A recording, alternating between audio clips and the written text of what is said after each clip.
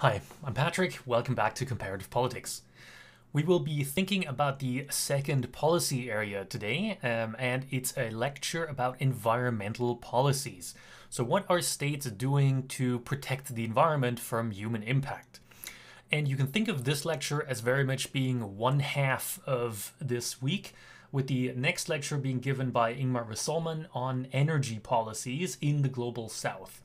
So I will lay out a little bit of the broader kind of perspective on environmental policies, and Ingmar will go into more detail, especially in a world region that maybe you don't know as much about in terms of their energy and environmental policies. So what we'll do today is we will first think about a couple of key concepts in environmental policy, as always. We'll then think about the dependent variable. So what is it actually that we're talking about when we measure, when we analyze environmental policies? We'll think about a couple of possible explanations, so independent variables and hypotheses, and I'll show you one specific case study that looks at variation in environmental policies on the regional, meaning subnational level. So we have quite a bit to get through, and before I dive into this, by the way, I am fully aware that I will not cover very many things. For example, I will talk almost nothing about, I will talk almost not at all about the impact that corporations have on the climate, on the environment. This is very much a state-based discussion, and that's purely because I only have 50 minutes, so let's get to it. Okay, so first we want to maybe think about what it actually means when we discuss environmental policy. So what do we include here? We could say, rather general, that is any kind of public policy that addresses environmental problems or challenges or has environmental goals in mind. If we want to think about this in a little more detail, we can split this up and we can think about specific dimensions of the world, essentially, of the political world that could be influenced by environmental policy or could be targeted by environmental policy. The first is very simply the physical dimension. So, for example, these might be policies that are protecting ecosystems, they might be protecting wildlife, they might be managing forests and other natural areas, they might be targeted at improving or sustaining air and water quality, and so on. So everything that has to do with the physical world around us. Environmental policies often, though, have a social dimension built in where we think about protecting certain qualities of life, where we think about protecting public health, for example. Pollution, of course, is a physical fact, but it is a worrying fact to us because it has a direct impact on human health. We could be thinking about living standards, about housing conditions, about general human behavior, for example. Environmental policies might target specific human behaviors because they have a negative impact on the environment. So that's the social dimension of environmental policy. And lastly, environmental policies could also have an economic dimension. So in this case, they would be, for example, about resource management. How do we get to a more carbon neutral future, for example? How do we foster environmentally based industries? How do we foster green industries? How do we make trade less harmful to the environment? Or how do we safeguard sustainable economic development?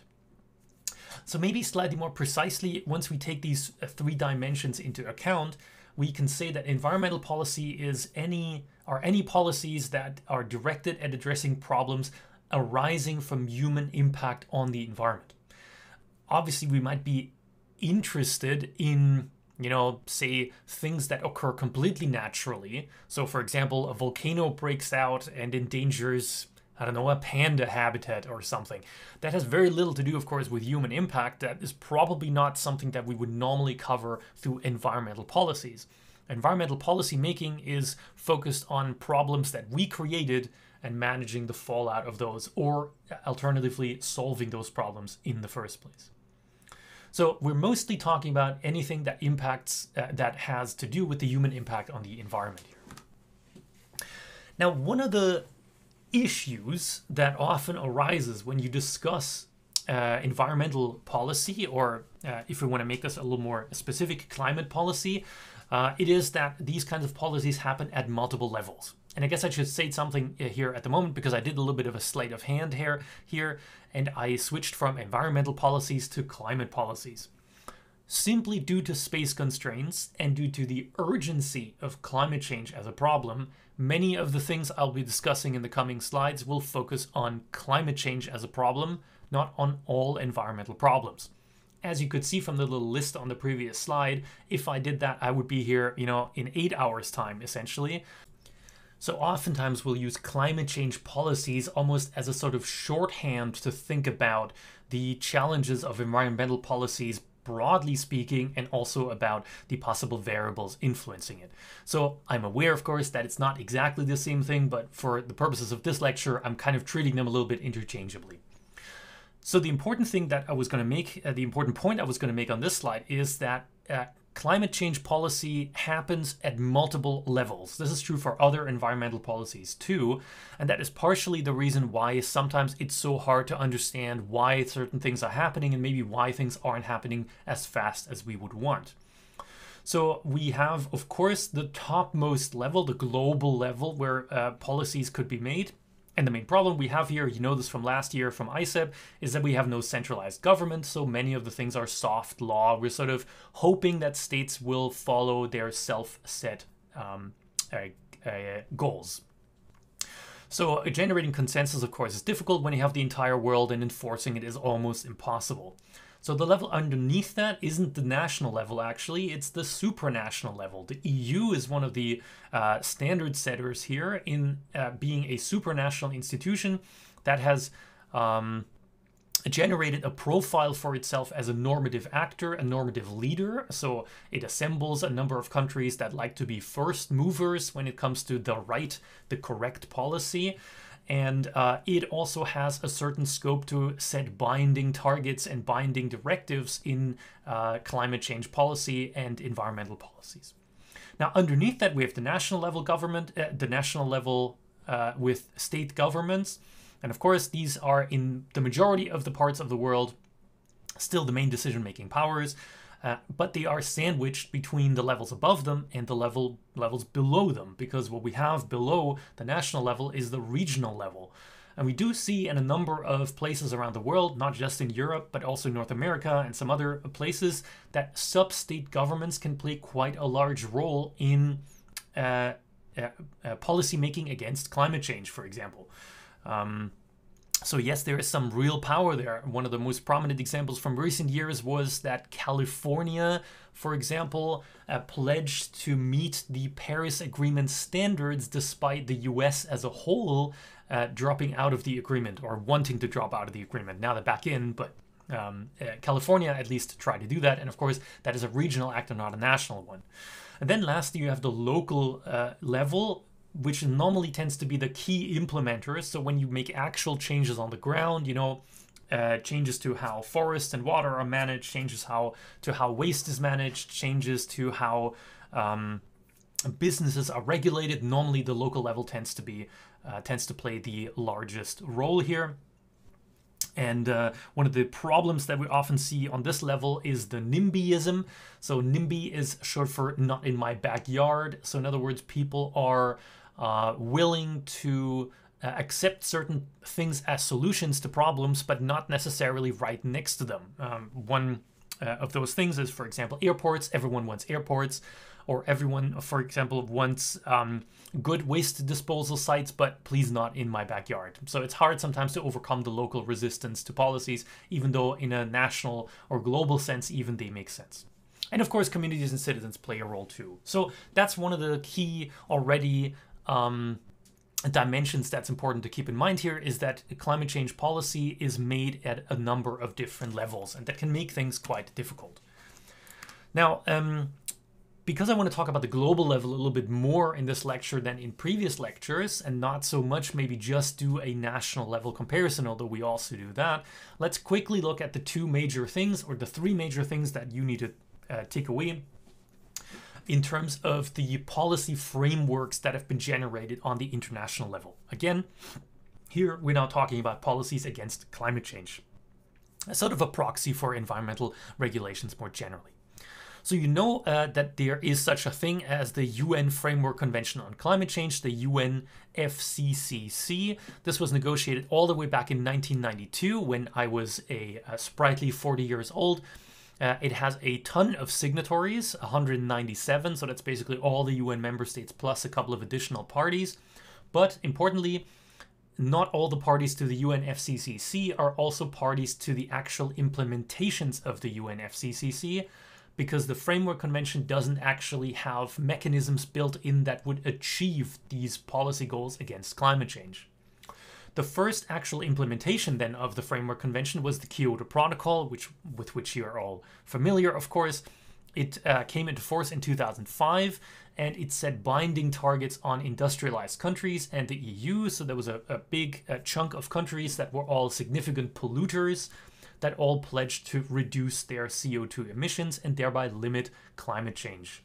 Lots and lots of signatories, although not all signatories also had binding targets in this first period.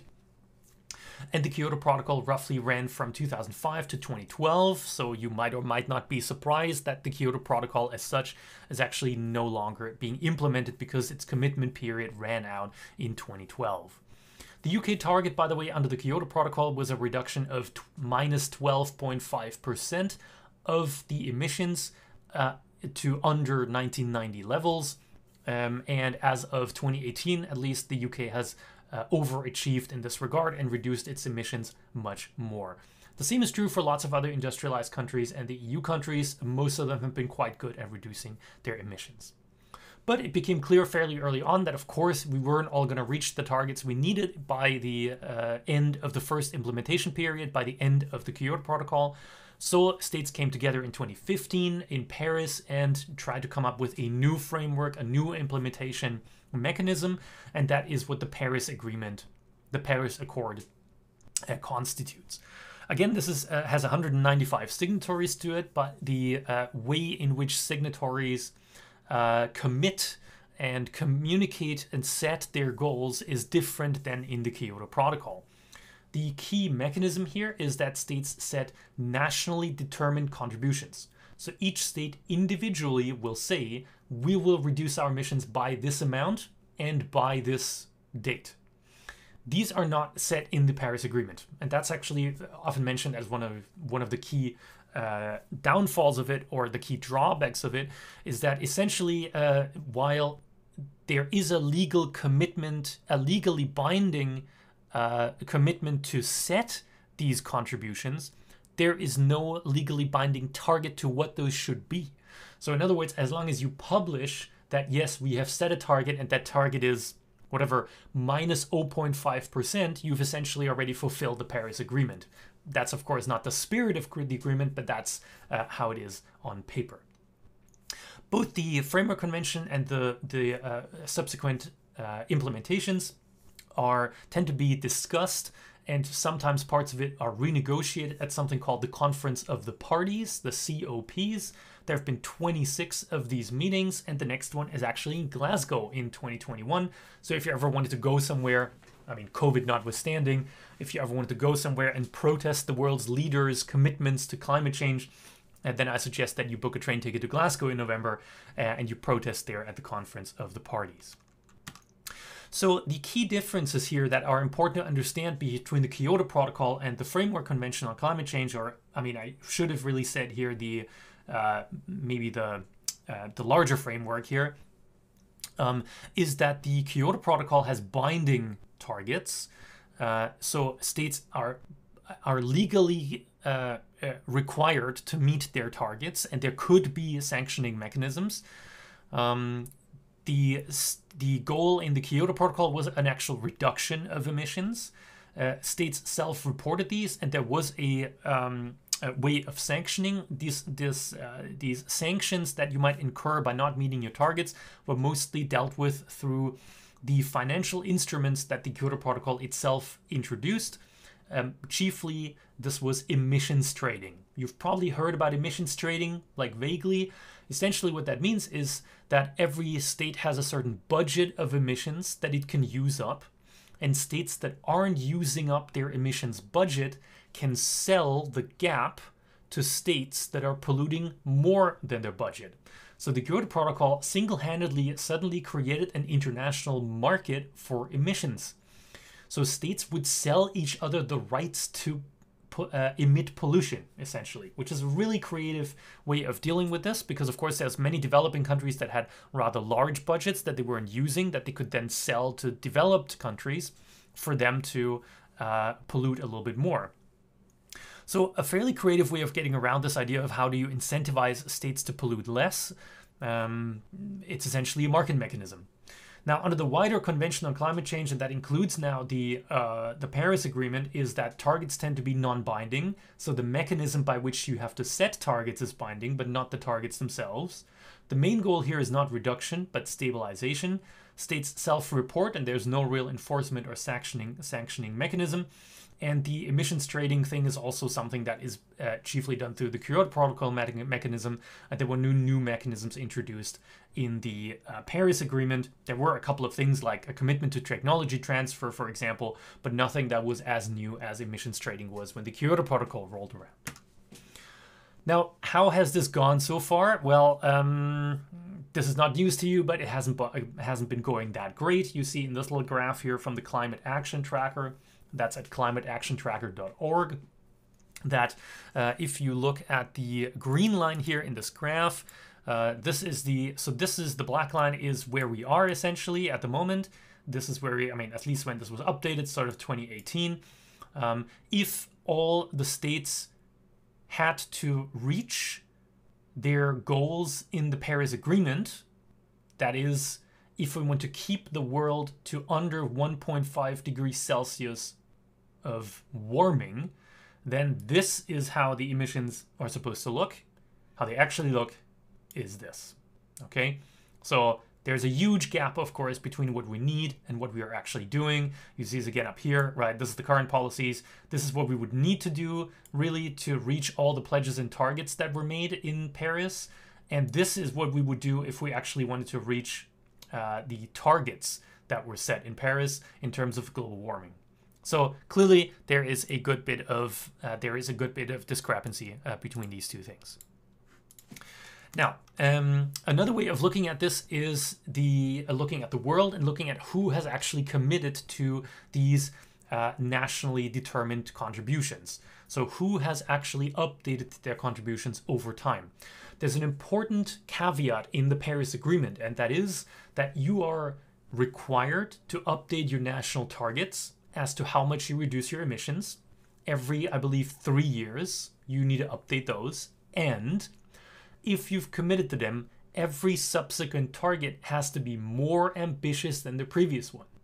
So you can't just say, well, I guess, we reduced them by 20% in the previous period, so that's what we're going to leave it at. You have to be more ambitious in each subsequent period. And what you see here is that the world looks pretty bleak in that regard. So you have first the world in gray here, 113 countries that haven't updated their climate targets at all since Paris. So in other words, they haven't published any updated goals for themselves. You have 45 countries. Those are the ones in green, red, and blue at the top here that have submitted new targets since then. But only 9 of those have actually followed the thing that was negotiated in Paris, and that was to set more ambitious goals. The countries that you see in dark red here actually have not increased their ambition. That includes some pretty big emitters like Australia, Russia, Brazil, and Mexico. And then you have countries in blue that weren't analyzed by the specific tracker. But even those countries that did propose new targets, only 2 of them have proposed stronger targets than what they had initially in Paris. And one of them, Indonesia, has actually gone back on some of their promises. So this doesn't look terribly great, especially if you consider that you really are looking at the world in green here, trying to set more ambitious goals, and the world in every other color, including gray, not really setting particularly ambitious goals for themselves. Now, of course, no one expects much out of, poor developing countries such as Lesotho, but it's still a little bit worrying that this is essentially an effort by, a small set of countries around the world to reduce these types of emissions. Now, the EU has been at the forefront of tackling climate change. It set its own goals in what was called the 2020 package. They passed a binding EU legislation that stipulated that greenhouse gas emissions were supposed to be reduced by 20% by all EU member states. 20% of the energy had to be from renewables, and 20% of the energy consumption was supposed to be made up by energy efficiency gains. And they institute their own emissions trading scheme. So the EU essentially built a tiny Kyoto Protocol within its own area where poorer or less emitting EU member states could sell emissions rights to heavier polluters inside the EU. Since 2020 has already passed, the EU has now updated its package. It's called the 2030 package, and the Commission has proposed to even more ambitious goals for the EU. Now, what is the case, though, is that although the EU tends to be the most ambitious actor on the international level, because the general efforts against climate change are so poor globally, that doesn't mean much. So it's a little bit like being the fastest guy in the slow group, essentially. You can see this a little bit more clearly if you look at the climate leaderboard here. This hasn't been updated in a few years. I hope that doesn't mean anything bad here, but the numbers from 2017 showed that, yes, the EU's goals were quite ambitious, but its member states were reaching these goals at very different rates. So Sweden was overall the best performing EU member state. That was rated as good, by the way, not excellent, by the EU Commission itself. There's a number of EU member states that fall far short, and that includes, like some fairly highly advanced and economically developed EU member states. So it's not just, for example, that the poorer member states in the Mediterranean and the East are not reaching their targets. It's also countries such as Denmark or Austria or Ireland, where you could expect a little bit more ambition in this regard. So a large amount of variation here, of course. And again, this is the best of the not so great. Now, the key research question that we're really asking when we investigate policies against climate change or environmental policies in general is, why are some countries better than others or quicker than others in addressing these challenges? So why are some countries leaders and some countries are laggards? As you can see in this little newspaper clipping here, it can't be anymore that some countries just know more or they are better at grasping the scale of the problem. This is a little newspaper clipping famously from 1912. This is a newspaper from New Zealand, in which in 1912 the author said that the furnaces of the world will be burning 12 million tons of coal a year very soon. They emit 7 billion tons of carbon dioxide, and the effect of this on the global climate may be considerable in a few centuries.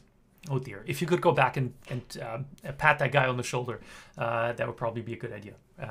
So in other words, it's not the knowledge about climate change. At this point, climate change is a settled fact. So why are some countries leaders in climate policy and others are laggards? That's our key research question.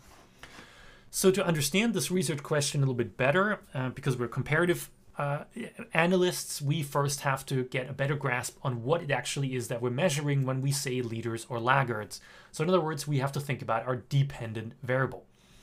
Are we looking on the one side at policy output? So in other words, what are the political systems producing in terms of the laws that they pass, the programs they implement, the things that they fund, and so on? So policy output on the one side. Or are we looking at policy outcome? So how well are states actually doing? Because of course, you might be able to do, for example, a lot of good with very few laws, or the other way around. You might pass laws all the time, but they're poorly implemented or poorly executed, and then your outcome can be very bad. So output is not the same thing as outcome. So what do you think? What would be the better variable to measure here? And when I say better, one might be easier to measure, but maybe, the other one is more accurate in terms of the real world impact. So output or outcome. Then we have to think about the unit of analysis. So we'll have to think about what is it that we're actually analyzing? What varies in our research design? So are we thinking, for example, about why different countries are implementing different policies? So is our national governments our unit of analysis? Or are we interested in regional differences? For example, Scotland v England, v Wales, v Northern Ireland.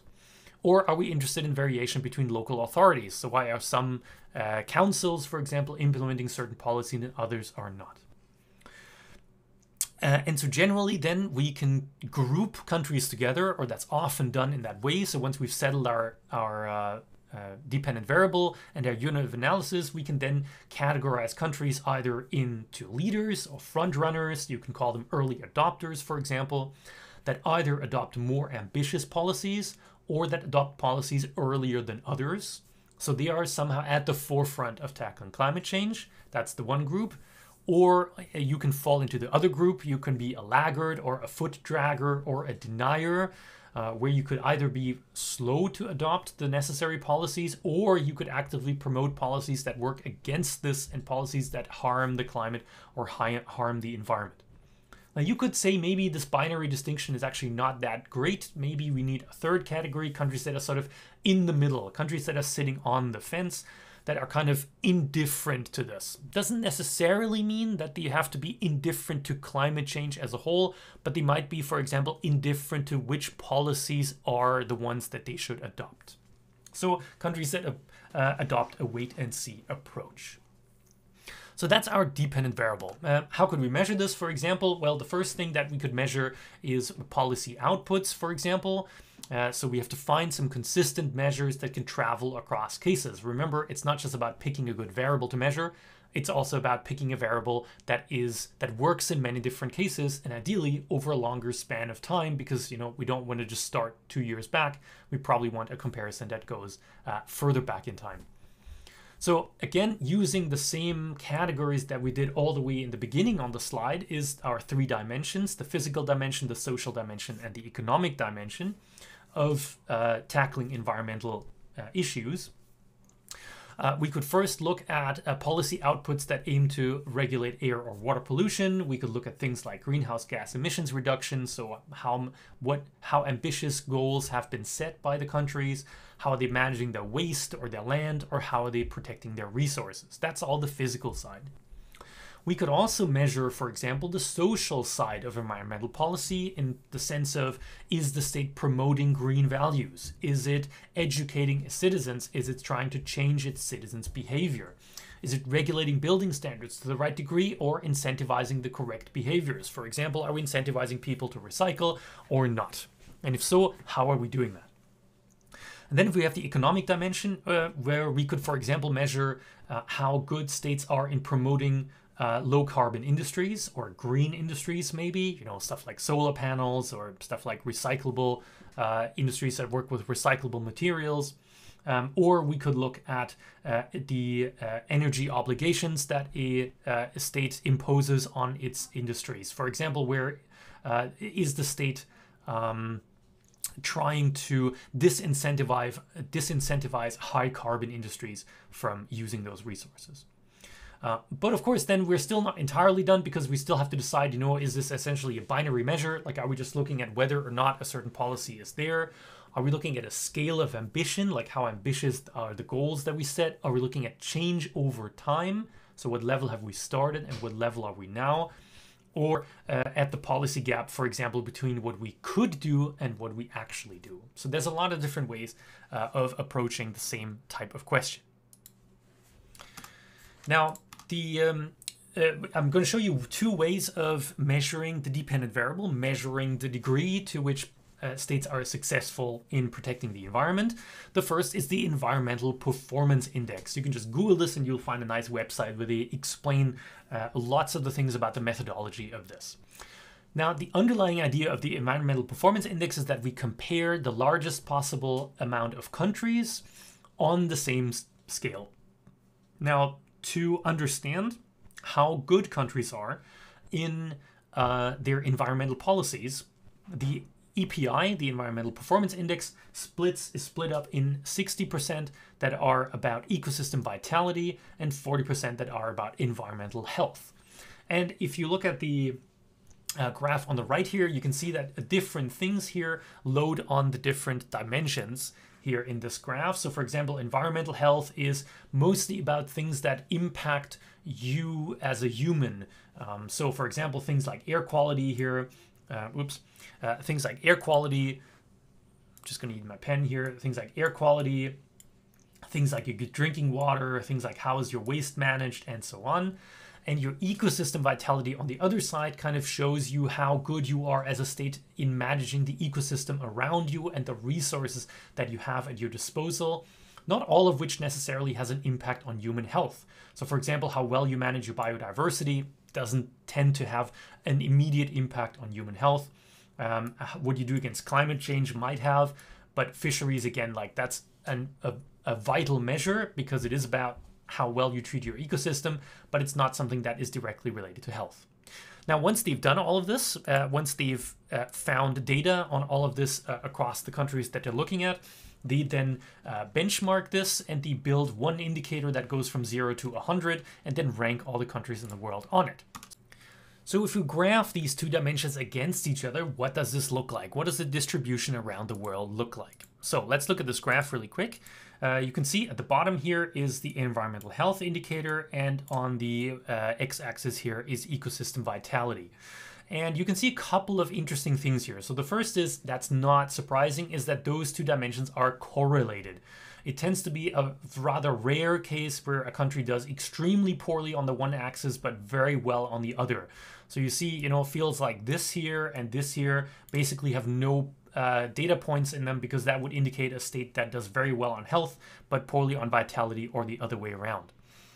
What you can say though is, for example, that if you drew a 45-degree line here through the middle, what you can say is that you have states in the top here that tend to do better on vitality than on health, and you have states here at the bottom that are better at protecting their citizens' health than they are at protecting their ecosystem. Generally speaking, though, you see that most countries sort of end up in the middle, doing both things equally well. And the last thing I want to point out is that you have, of course, a strong geographic diversity here in these results. You have a cluster here of sub-Saharan African states here that tend to do poorly, especially on environmental health. They are oftentimes unable to protect their citizens' health from environmental hazards. You have on the other side of the spectrum, the global west up here, of course, that tends to be quite good at both things, but interestingly enough, tends to be better at protecting their citizens than they are at protecting the ecosystems around them. And then you have the rest of the world sort of more or less equally distributed around the middle. Although one thing, for example, that's interesting is that regions such as Asia, that's here, the orange dots here, have a really, really big range. So the global west, for example, is all up here, but Asia goes all the way from down here, all the way to Japan up here. I'm actually unsure what these countries down here are. But they are doing poorly on the indicators. So the variation is not the same in all world regions. Now, you might be interested to see how the UK is doing on the EPI. Well, actually turns out that the UK is doing pretty well. It's number 4 in the world as of 2020. Now, what is interesting though is that this top shelf placement, this top ranking here, is mostly achieved on environmental health, not so much on ecosystem vitality. So you see here that up here in these categories, where it comes to air quality, water, and waste management, the UK does very well. But when it comes to certain indicators of ecosystem vitality, the UK tends to do exceptionally poorly. So for example, on ecosystem services and fisheries, remember this is 180 countries, the UK ranks outside of the top 100 in managing this. So a very large degree of variation in how well the UK is doing, but it is doing much better on environmental health than it is in managing its ecosystem. Now, there are, of course, other ways of measuring this. So you could use the EPI to, create a global ranking of states and then say, like, these states are doing well and these states are doing not so well. An alternative to this is something called the Climate Change Performance Index. So this is now not about, managing the environment as a whole. It's about climate change specifically, so a more specific policy goal here. There's a number of climate action NGOs publish this every year, and this is an index that consists of 4 parts.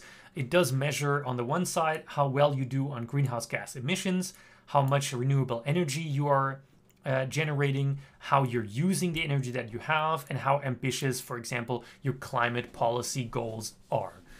Now, if you rank this, you get to these results here. So you see that the usual suspects here rank rather highly. So again, the UK, not that surprising because they already did well on the other indicator, ranks quite highly, only 1 spot behind Sweden. You have a couple of other states in here, maybe some states that you weren't expecting. So Chile, for example, and even India rank quite highly here.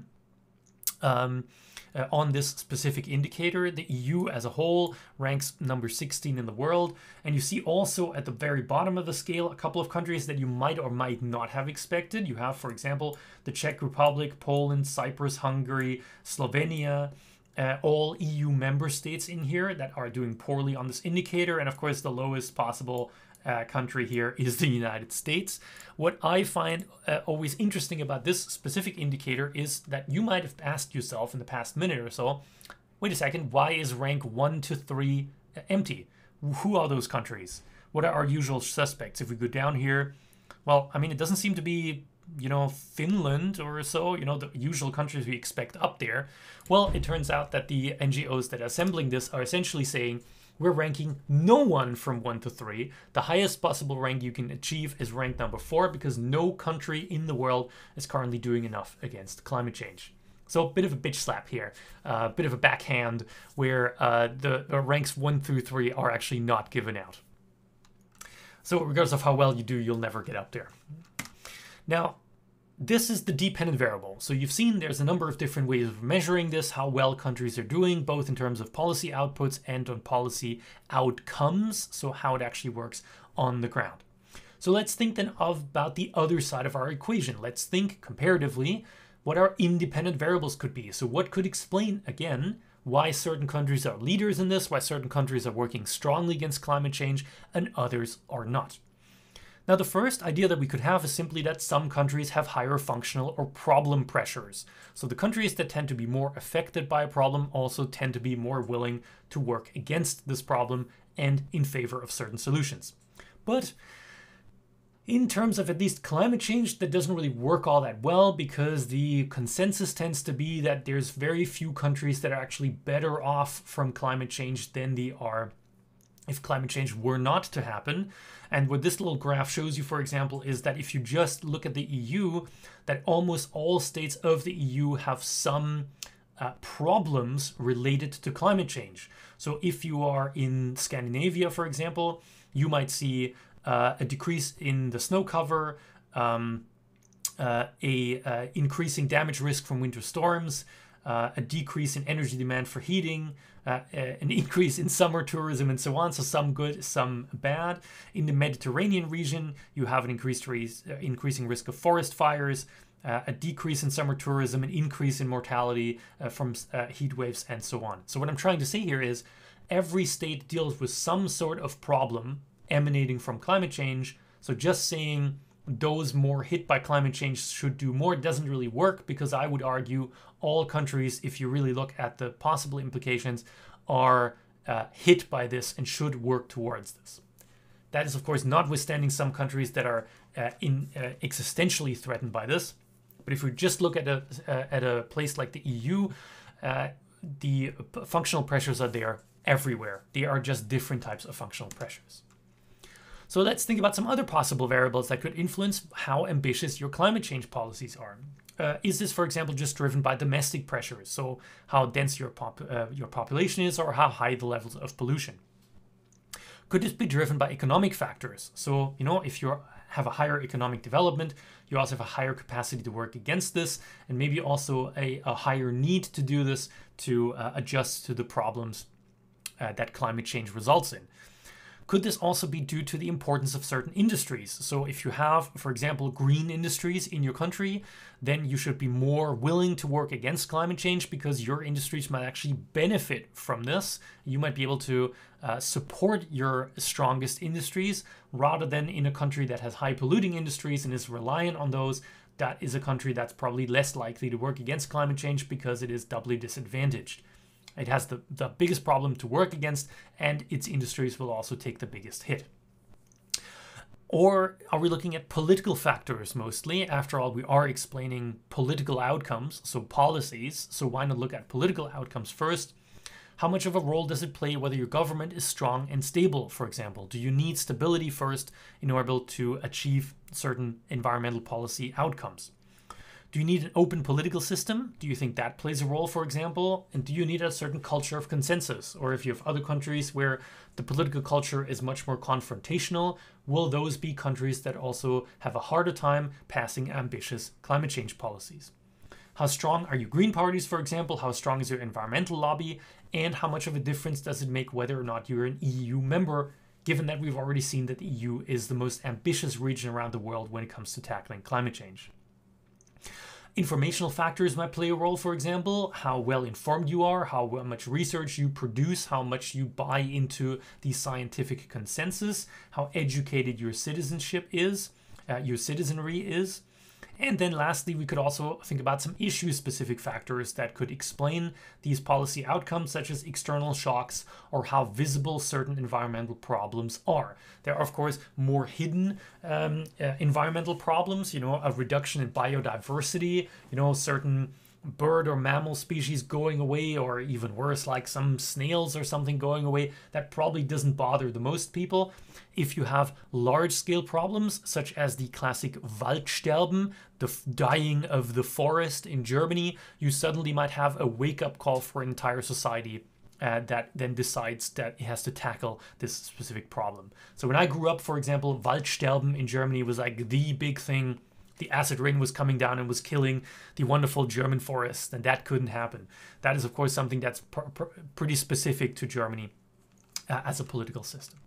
So these are all perfectly valid independent variables that we could look at when we want to explain differences in policy outcomes.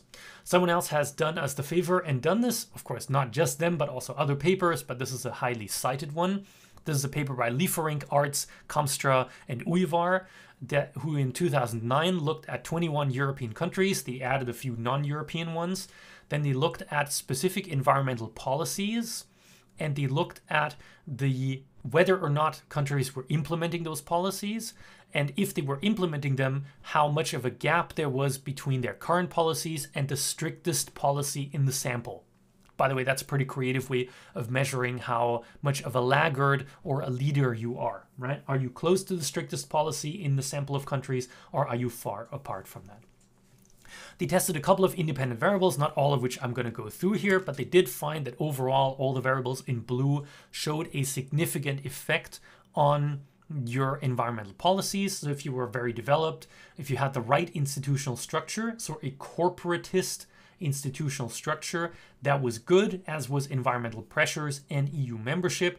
What played no role was culture, so things like religion, for example, Roman Catholic majority countries versus Protestant countries, that didn't play a role, and trade openness, how integrated you were in the global trading system, also didn't play a role.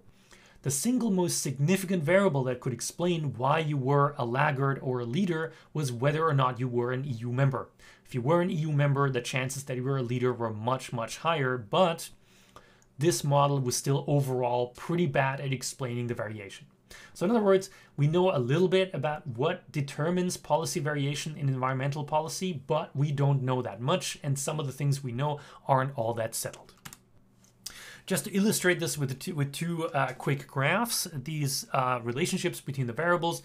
So we talked about political variables having a potential effect on the ambition of your environmental policies, and we do see that that seems to be borne out by data. So what happens in this graph here is that you see on the vertical axis here, that is an index of fragility. I think that's the fragile state index that we've heard about in the democracy lectures. The higher you are, the more fragile your state is, so no wonder that Somalia is up here. And then on the horizontal axis, we have your environmental performance as measured by the EPI that I introduced earlier. So the further to the right you are, the higher you score on the EPI, and the better you are in environmental policy. And we see that this is a really strong relationship here. This is a correlation coefficient of 0.71. So in other words, how fragile you are determines a lot about how your environmental performance is. Now, of course, there could be all kinds of problems with this, that not all of which I'm going to go through. Maybe we can talk about them in our live stream a little bit. One of the things that you might think about is who is falling short of our expectations, for example. So if you think about the horizontal axis being the EPI, so how good you are on the environment, then if you take, for example, a country that is here, such as Uruguay, that scores about, what is that, maybe 53 or so on the EPI, but the relationship, the general relationship between stability and performance, which is that line, would lead us to expect that Uruguay should be all the way over here, because it is a very stable state, right? And for very stable states, we also expect them to be really environmentally friendly. So technically, Uruguay should be over here, but it's all the way over here. So in fact, every state that you can see that is on the left side here of the line, of the red line, we would have expected them to do better given their stability. So all of these countries here under the line essentially are doing worse than we would expect just based on their stability. And see if you can find some countries here that might have surprised you. The same, by the way, goes in the opposite direction. We have certain states that are doing quite well on environmental performance, such as Egypt over here. Purely based on the line, we would expect Egypt to be all the way over here in terms of environmental performance, right? Because it's not a very stable country, at least this was in 2014, not a very stable country, but in fact it is environmentally much better off than the fragility would lead us to expect. Okay, so the other possible relationship that we could explore, we've already said this, right? Is this just an economic thing? You know, the more economically strong you are, the more you tend to do for the environment. And that, again, tends to be roughly borne out. Again, in this graph, we see this is our regression line. This is the general relationship between your GDP per capita here and your EPI. Again, high numbers are good. So the higher up you are, the better you are on the EPI. And what we see here is that, generally speaking, most countries are on the line. So if you do get more prosperous, you are also scoring higher on environmental policies. But we see certain countries overperforming. So countries that are above this line here, countries such as Denmark, for example, up here, are overperforming because their level of GDP would only lead us to expect this level here of the EPI, but they are in fact much higher. Other countries, all those below the line, score much poorer on the EPI than their level of prosperity would lead us to expect. So this shows you, just generally speaking, the relationship between these variables. So they definitely do have something to do with each other, but we tend to not be able to explain everything perfectly. Now, on the very last two slides here, for the last couple of minutes, I want to tackle one specific level of analysis that we haven't talked about all that much, and that is regional variation. Now, in this case, we're not talking about regional variation as in world regions, like Europe versus Africa versus Asia and so on. We're talking about regional variables as in subnational regions. We've already heard in the case of California that subnational regions sometimes have the power to diverge from the nationally set goals in terms of protecting the environment or working against climate change. So a couple of things are important to understand here that could lead to these regional variations. So one is constitutional capacity. So how much power is devolved to regions underneath the national level, and to what degree can they make their own policies? So to what degree can they implement their own environmental regulations, for example, or tax different things? So can they disincentivize certain behaviors through taxes?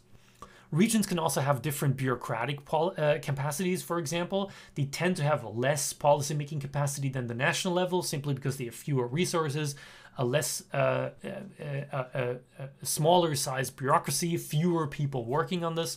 But some regions might have more capacity than others. They are more closely linked, of course, to local policy networks, which can sometimes help drive more ambitious policies. We could have differences in territorial integrity, so some regions might actually pride themselves, might consider it even to be a part of their national identity or their regional identity to be environmentally progressive, for example. Few regions pride themselves on being environmentally regressive. That tends to not be the case. You tend to boast of you being better than others in this regard, not worse. And there might even be a certain territorial one-upmanship. So you want to be better than all the other regions within your nation state at tackling climate change, for example, or protecting the environment. And of course, there are certain multi-level opportunities here. So as I said before, in the case of California, or in the case of the UK, we'll come to this too, regional governments might want to be more active than the national governments when it comes to tackling these policies. Now, our colleague here in PIR, Nicola McEwen, who researches this kind of stuff, published a pretty interesting paper in 2015 that looked at the differences between Scotland and Wales. So regional differences in taking action against climate change. Now, this is a really interesting case study because I think for the first time in this entire course, we are now comparing subnational units. So we're comparing some of the constituent states of the UK with each other, rather than comparing entire countries such as the UK with Ireland, for example. Now, Nicola and her colleague came to this study with two specific hypotheses. They said, one, well, if you have a region that has greater constitutional powers, then we should also expect that region to show more policy ambition. In our case, Scotland has greater constitutional powers. More powers are devolved to Scotland compared to Wales. So Scotland should also be more ambitious in setting climate change policies. And then the second hypothesis was that there are certain policy areas that are more devolved than other policy areas. So this is the same, of course, across Scotland and Wales, or roughly the same across Scotland and Wales. Generally speaking, Scotland and Wales can do more in terms of emissions reduction than they can in terms of energy policy. So they have more freedom in reducing emissions, for example, than they have freedom in incentivizing renewable energy over nuclear power, for example, or other forms of fossil fuels. So two different hypotheses here, right? Regions with greater powers should be more ambitious, and in policy areas with more powers, we should also see more policy ambition. The independent variable here is constitutional capacity. So our possible explanation is constitutional capacity. So how many powers are devolved and in what area? So that's our main explanation. And our dependent variables are policy output and outcome in these two fields. So how good are these subnational units, Scotland and Wales, in dealing with their emissions and in affecting changing their energy policies. And interestingly enough, what Nicola and her colleague found was twofold. So the first hypothesis was indeed borne out. So yes, because Scotland had greater devolved powers, it also was more ambitious. So what we observed was in line with our expectation here. But the other aspect was that we expected both states to be more ambitious on emissions than on energy. But what we did actually see is that, at least in the case of Scotland, Scotland was very ambitious also in terms of energy, even though they were more constrained there than in the other policy area. So a greater than expected policy ambition in both areas really was an unexpected result and went against our initial hypothesis. And what Nicola proposed here as a possible explanation is that policy networks can play a large role. So for example, in both Scotland and Wales, you have national parties that tend to be quite progressive or environmental issues. That both goes for the SNP and for Plaid Cymru. And then on the other hand, you have certain aspects of national identity where both Wales and Scotland, at least according to this paper, have a degree of environmental protection built into their territorial distinctness. So they are trying to distinguish themselves within the larger UK, for example, by being specifically environmentally progressive. And they say that that drives the larger policy ambition, even in areas where we weren't expecting that.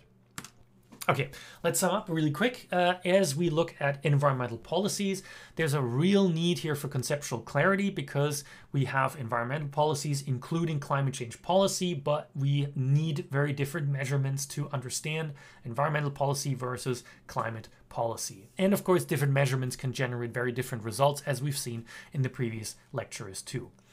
Just the fact that we can find correlations, like between fragility and the EPI or between prosperity and the EPI, are fine, but we do need some theoretically informed analysis before we can say that yes, these two things are actually connected and the one thing is not just, and both things, for example, aren't just caused by an underlying third variable. We have to think really hard about our unit of analysis and our scale of analysis. So what timeframes are we looking at? What levels are we looking at? The global, the national, the regional. And of course, we have to be really clear about how we measure our specific variables, both on the dependent and the independent side, when we design any research that tackles environmental policies in a comparative way. Now, that was maybe a little bit abstract, maybe a little bit theoretical, maybe a little too global for your taste. That's all fine. We will continue though in a similar line here with the next lecture by Ingmar, where we look at energy policies in the global south with some really interesting applications and some maybe insights into regions that you hadn't previously thought all that much about. Thanks very much for your attention so far, and I'll see you in the next one.